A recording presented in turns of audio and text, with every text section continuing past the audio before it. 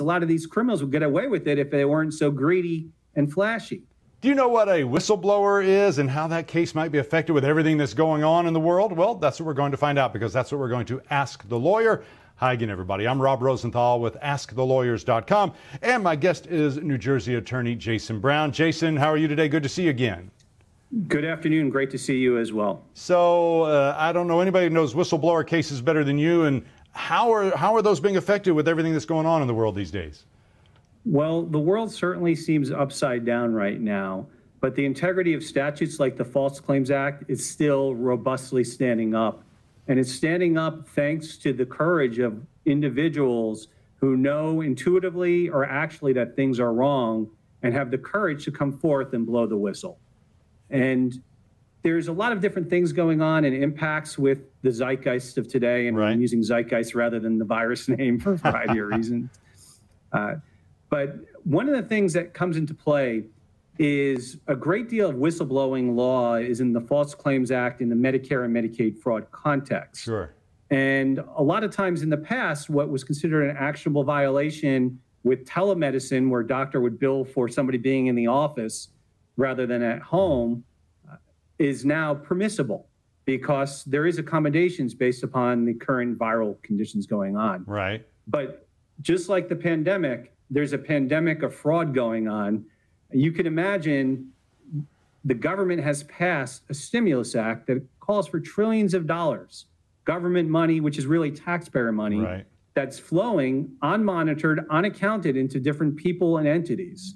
And a lot of that is fraudulent. And it's fraudulent. You can see in the stimulus money where people who are deceased are receiving checks, people cashing it. That doesn't really fall into what we would consider a classical whistleblower. Okay. But then you get into the loans with the SBA, the emergency disaster loans, the EDL loans they're called. If there's a false certification for that, that may be actionable under the False Claims Act, and also something called the PPP. So we've heard of the PPP, the Payroll Protection Program. How does that figure in with all this?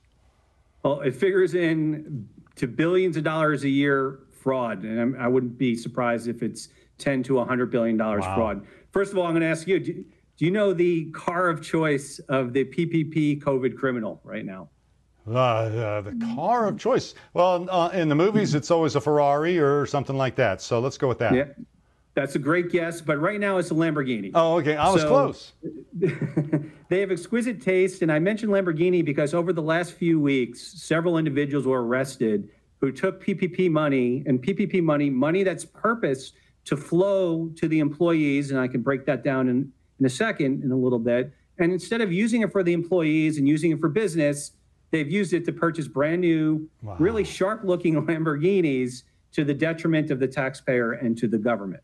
And go ahead, sorry. And these people were found out because a whistleblower, somebody who worked at the company, said, hey, that's not right?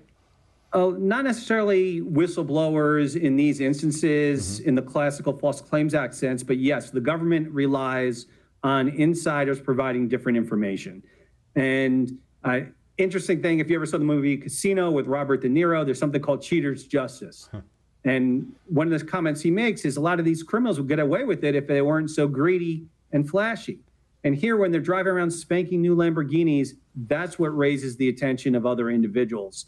When one day they're walking to work, the next day they're driving a brand new car.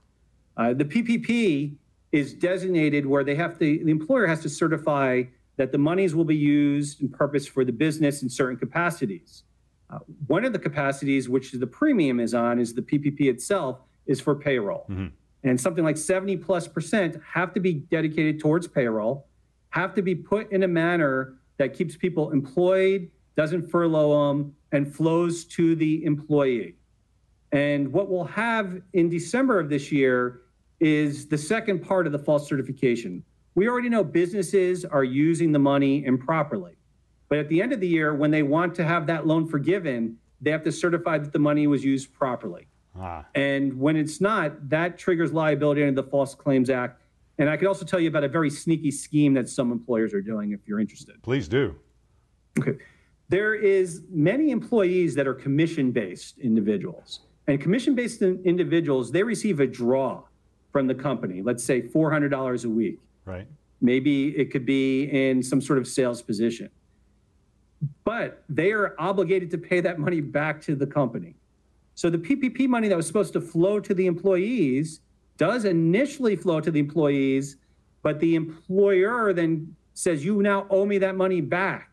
So they're secretively paying the money back to the company.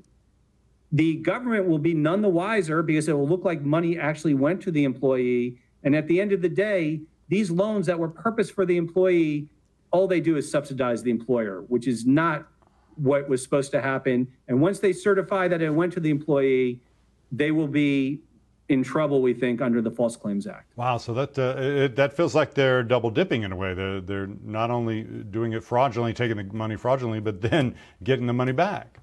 Yeah, they're double dipping, and not just double dipping, it flies under the radar, which is not detectable by the federal government without a whistleblower.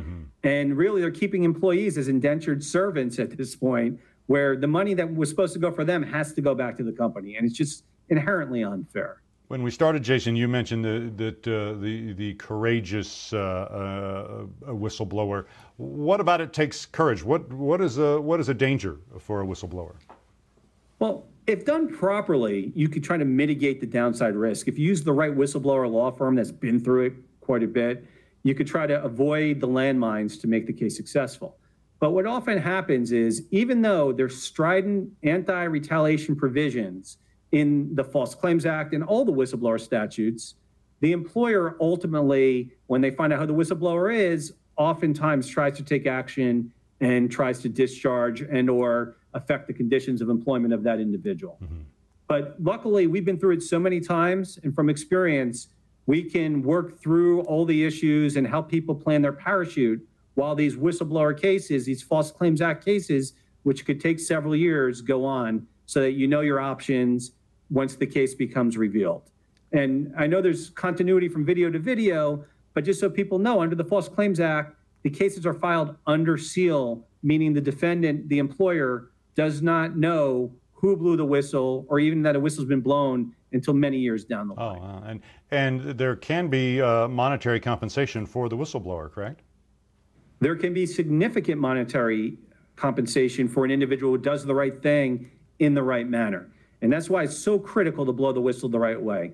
A lot of cases are blown out of the gate because the individual goes to the corporate integrity line and then gets fired or takes a small package and doesn't know what to do next. Or even calls the government first.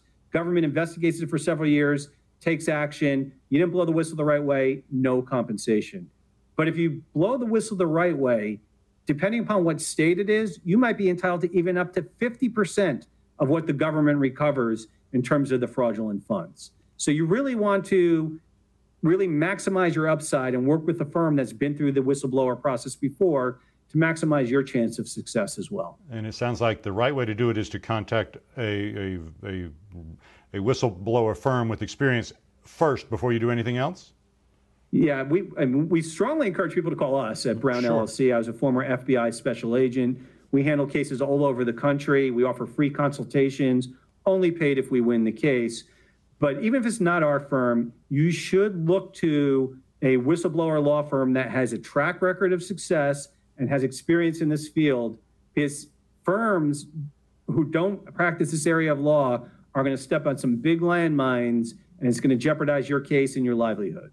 So Jason, there's no downside if I contact you first and then say go through the proper channels of talking to my boss or calling the secret 800 number or whatever. It's more important to contact someone like yourself first?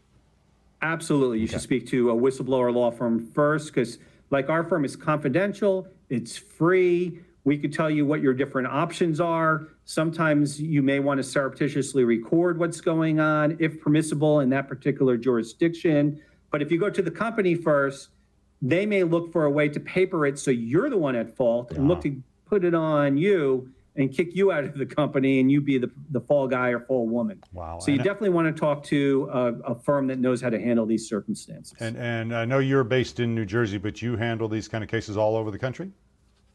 We are fortunate to have cases all over the country. We're licensed in many jurisdictions, and those that we're not, we do a fancy Latin thing called pro hoc vice, work under somebody else's license at no additional expense to the client.